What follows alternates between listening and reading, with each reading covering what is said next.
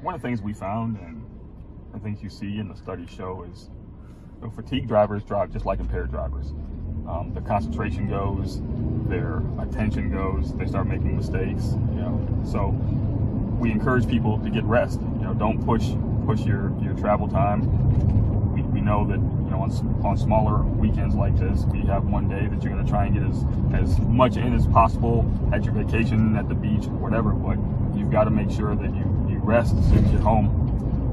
We found a lot of drivers that we thought were impaired were actually just fatigued. There was no alcohol, no drugs in their system. They just stopped thinking. And if you ever stay up too late, or you're just sitting around and you get tired and you realize that you're not concentrating, you can't focus, even holding a fork or the TV remote just keeps dropping out of your hand. Mm-hmm. Those are all signs of fatigue and that your motor skills are diminishing.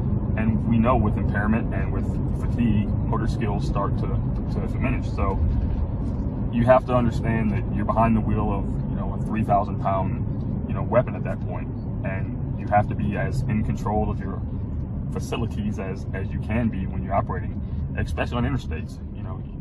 You do the math and how many feet per second you're traveling at 60, 70, 80 miles an hour. You're covering a lot of ground, so you don't have much room to recover or to make mistakes that you would at slower speeds. So we encourage everybody, get rest, switch drivers, have a plan, know what your limitations are. Everybody can't get the Iron Butt Award for, thousands of miles in a couple hours. You have to know. And if you've been in the sun all day, you've been, partying or whatever, we want people to have fun, enjoy yourselves. Everybody works real hard. It's been a stressful year, so go enjoy yourselves.